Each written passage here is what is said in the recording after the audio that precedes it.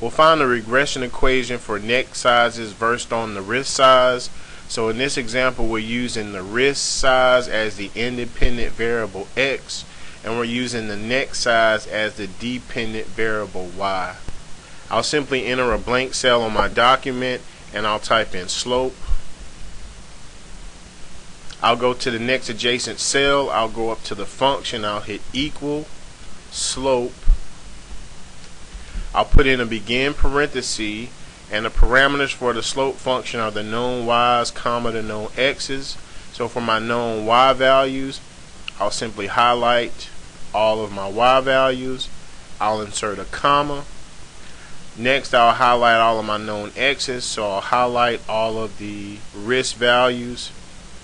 I'll end my function with a parenthesis and I'll hit enter.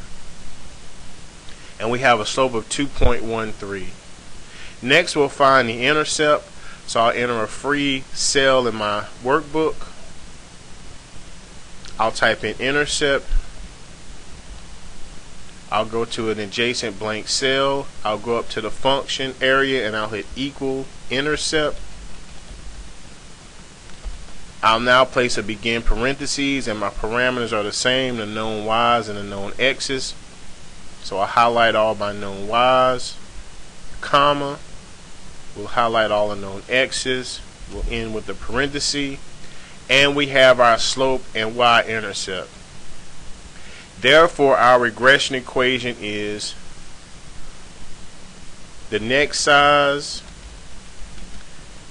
is equal to the slope, which is 2.13269, times x, and x will be our wrist size,